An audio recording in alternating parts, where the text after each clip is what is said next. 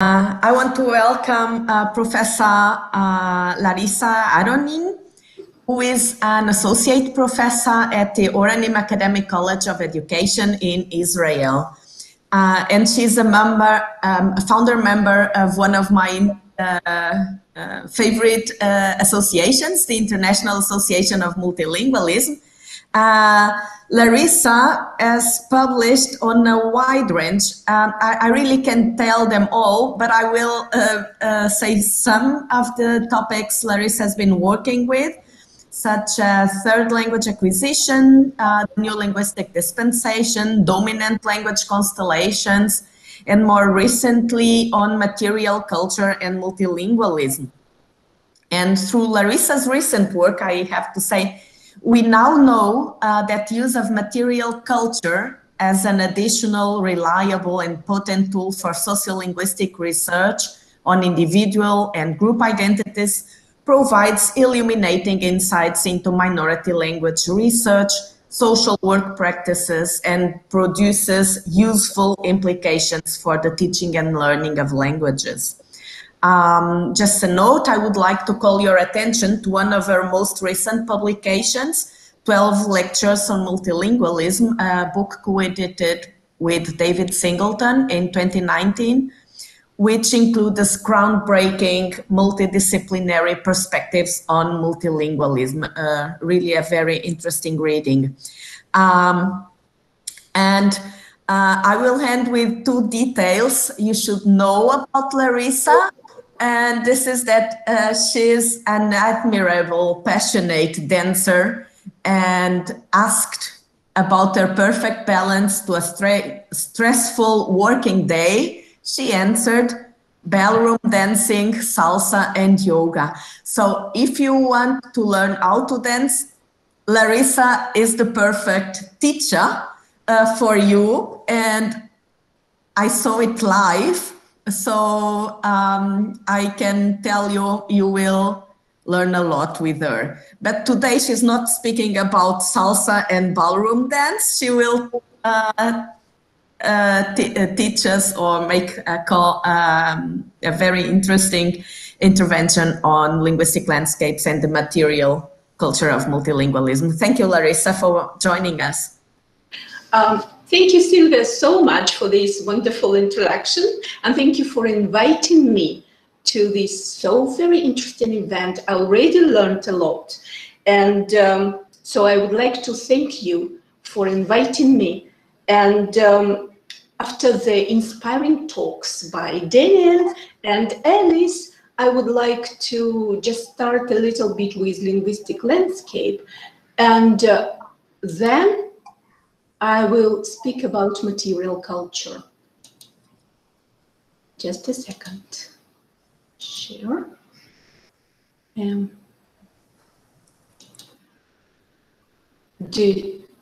Okay. Do you see my presentation? Yes, now we can see it. Okay. All right. Okay. So I was asked to speak about contexts in Israel, therefore all my examples will come from different populations in Israel, but you should know there's a lot around the world. This is our plan, so if you think how long it's going to be, you can always have a look.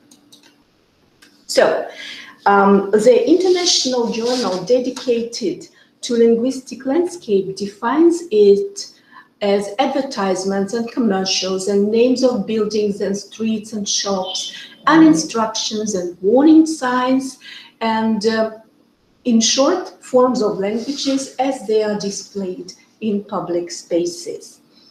Landry and Bourris stimulated an enthusiastic stream of studies on the linguistic landscape in various places of the world, and they originally defined linguistic landscape as referring to the visibility and salience of languages on public and commercial signs. Current research on linguistic landscape has expanded impressively. You all know about that. I want just to stress that it spread into environment. And as Bailey and colleagues put it, unpacking the significance of context. That's what we saw in Daniel's presentation. She underlined the environment where linguistic landscape is. So most of the studies that followed emphasized the hierarchy of languages in a particular community or area, and then consequent power relations between languages and communities as they transpire through the linguistic landscape. And then the studies by Porter and colleagues elucidated that the linguistic landscape approach not only studies the science, but it investigates as well who initiates, creates, places, and reads them. And this is what Vivian Cook did expertly, brilliantly, and elegantly in a sequence of his recent studies related to the linguistic landscape.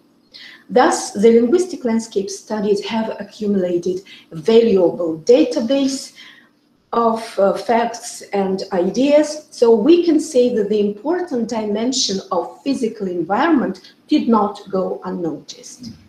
With that, to date, only with some exceptions, research has covered only certain kind of environment items, mostly science in place and mostly in public spaces. But what compels us to limit our educational curiosity and teaching creativity with only one portion of the surrounding world? Why not examine and involve into educational practice and in the entire realm of material culture, rather than only fragments of it? Why don't we go further in linking languages with the physical environment where they are used? The need to do so has been encouraged by the recent advances in science. We have a long tradition of debate on externalism, extended mind, and extended cognition in philosophy of mind and cognitive studies. And this perspective is a prominent way of seeing cognition as extending the mind beyond the skull into the whole body, rather than seeing it as limited only to the brain, and further to the cultural world surrounding an individual. The extended mind view holds that environment has an active role in driving cognitive processes and, of course, related to language. Artifacts are fundamental to human cognition and perception.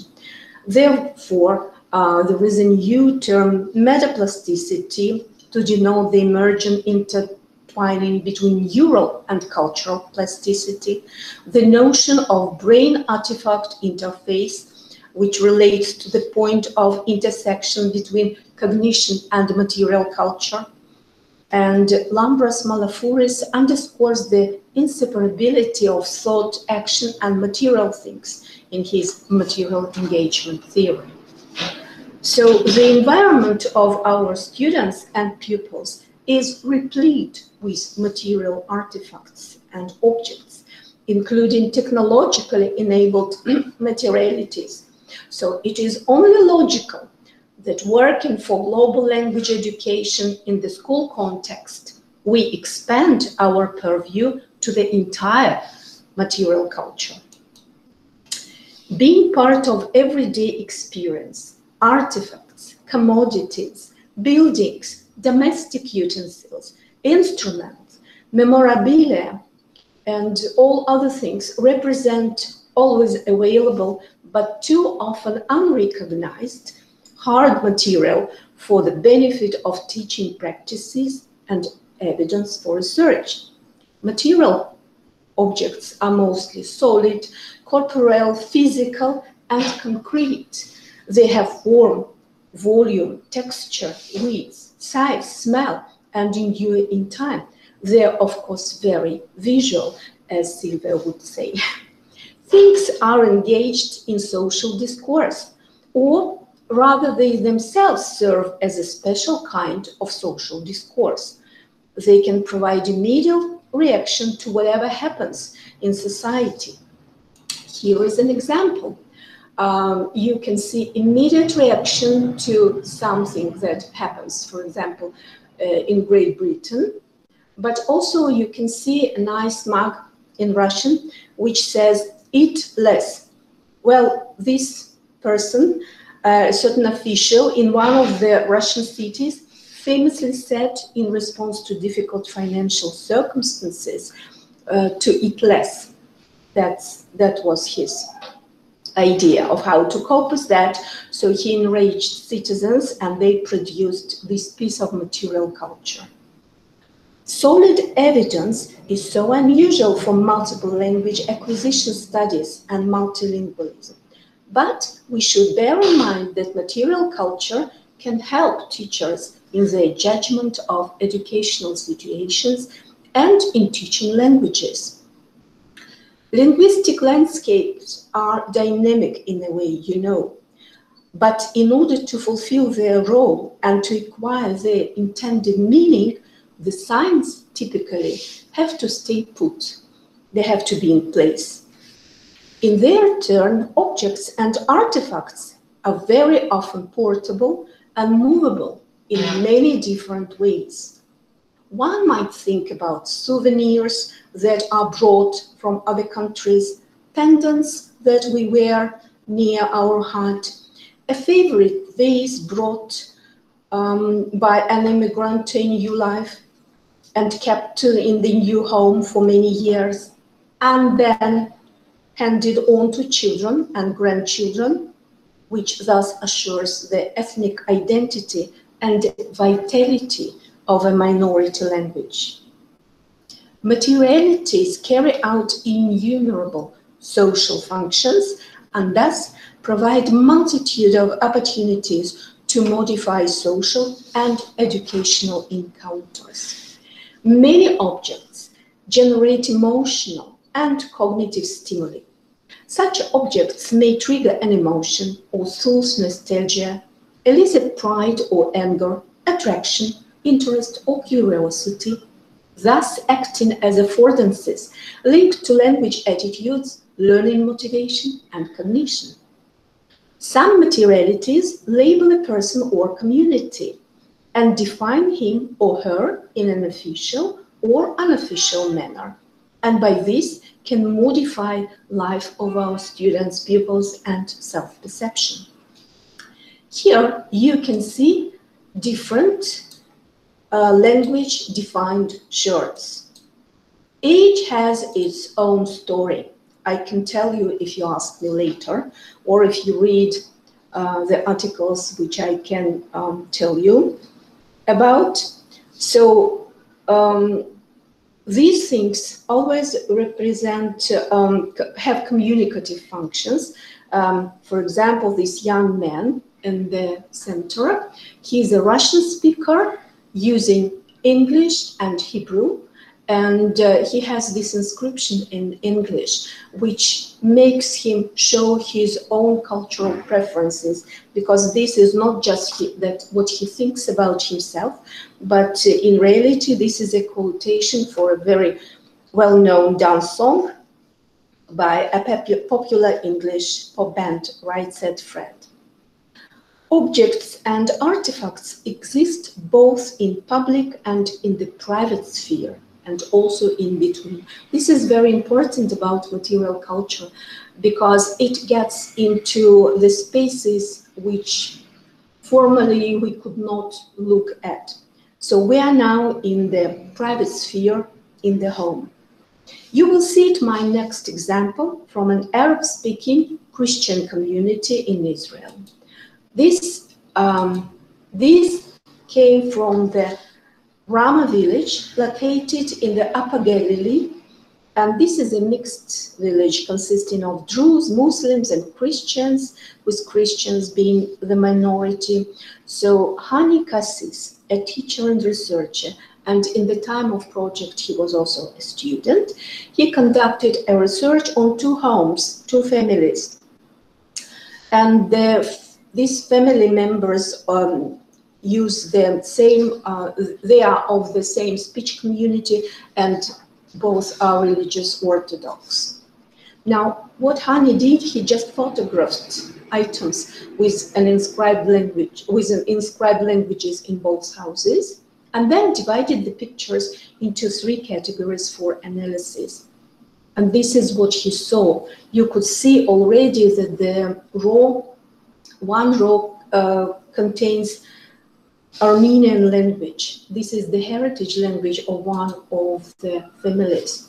So it turns out that everyday items are done in Hebrew and Arabic for both of the families, while something that is very close to the soul, religion, culture, is they use the heritage language, mostly Armenian, in one of the families. So that's a very interesting finding. Speaking about homes where multilingual language users and learners live in Israel, let us now move to yet another community, now Cherkessian community. Okay, this is a linguistic landscape. You can see the sign to the Kfar Kama village in 3 languages, Hebrew, Cherkessian, and English. That's what you can see from the sign. But in fact, if you go deeper, people speak about 5-6 languages daily. And you see, have a look, please, what we can gather from looking at the material items of one of the family.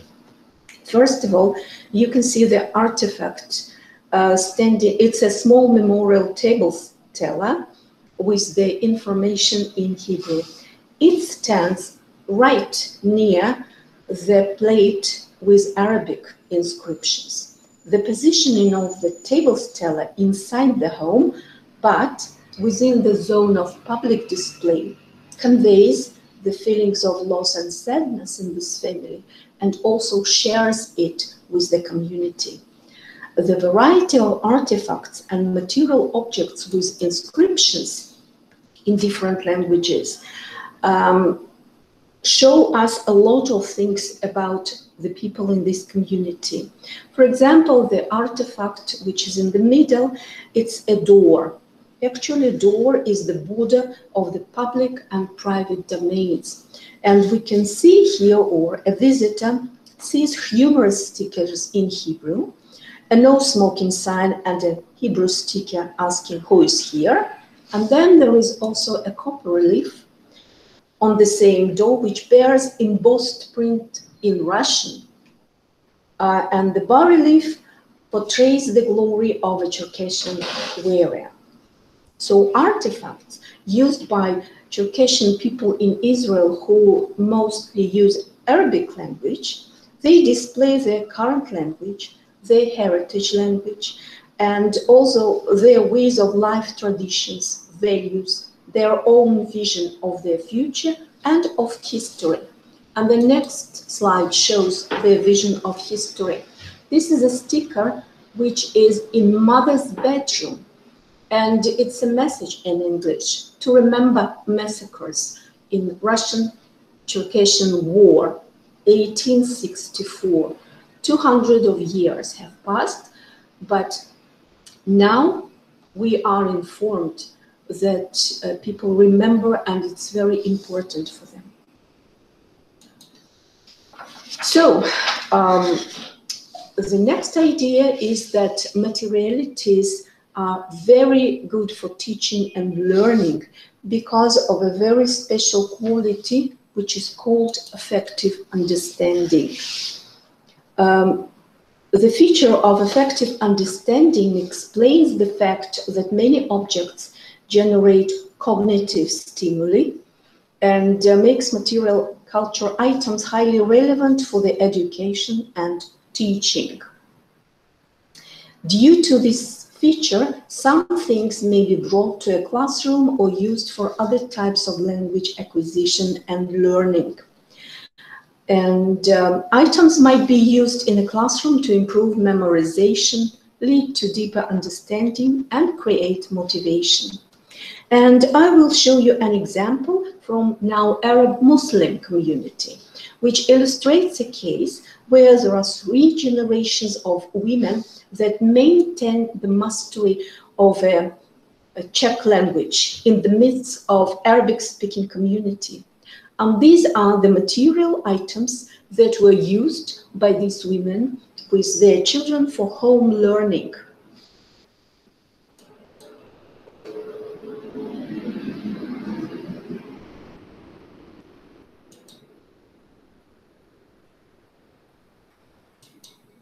Another example is from the Russian-speaking family, again connected to learning. You could see books, shelves with the books, and you could see that several of the books in different languages actually are the same. So is there any cognitive need to have the same books in different languages on the shelf? And now, as Daniel nicely put the question, I would like to ask you too. So what? What can the teachers do already now in order to improve the language education and react to the current world around us? We can do all kinds of things. We can describe, interpret, and analyze separate objects and artifacts, and also multilingual spaces and scenes. Things can be characterized from a variety of viewpoints because of the interpretable attributes of size, texture, smell, inscriptions, place they are in, and so on. Thick descriptions and other qualitative research techniques may be very helpful. Also, it is possible to follow separate object trajectories, and it's an exciting way of looking at your students or them looking into their own identities. And we can see that the role of languages and their corresponding cultures may be easily misjudged in the world of ideas, assumptions, and emotions. But knowing de facto situation with the materialities, we can have a possibility to control over what we see and to see what is it in realities. For example, my last example is about simply counting the linguistically defined objects. This is the study from an Arab home of the English teacher in Israel. Prior to looking at materialities present in her family house, the teacher student by name Amel noted that Arab culture was tremendously important for the family and that she and her husband made significant efforts to make it foremost in their home. In a study, Amel just counted language-defined objects, and then she collected 556 artifacts, and most of them were English inscribed, and some even had Russian inscriptions. So the results led her to realization of a family actual multilingual lifestyle, and to what extent the material environment shows the style, the languages, and the cultures.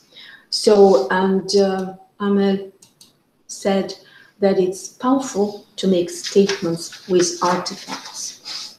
And conclusions, that the aim of research in material culture of multilingualism is not to study materialities for their own sake, but rather to find out how materialities are connected with and influence language practices, early language development, language teaching, and identity of multilinguals. And importantly, that material culture is a highly appropriate interest for personal and not only for public spaces. And these are some references.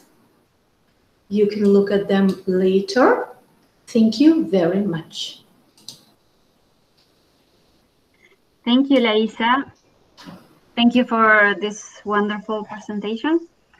It's very nice to get to know a bit about the linguistic landscape, cultural and linguistic landscape in Israel. So now we have 5 minutes for your questions. You can post your questions in the chat.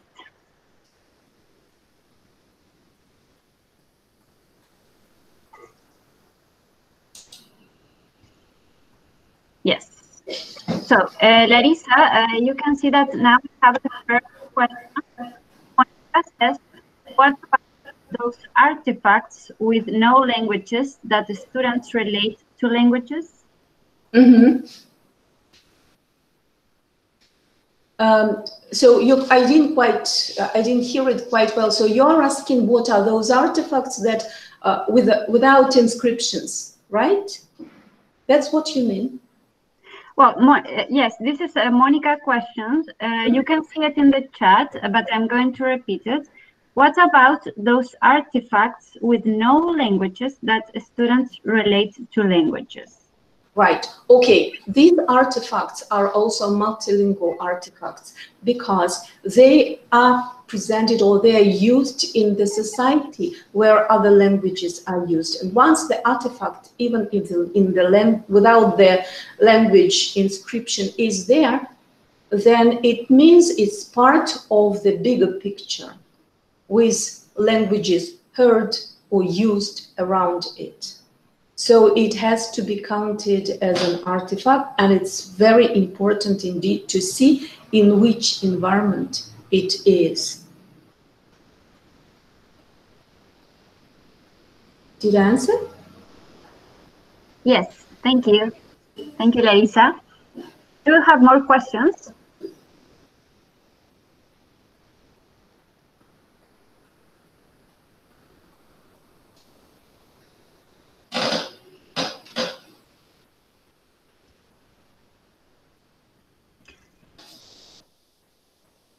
No, I think that is for now.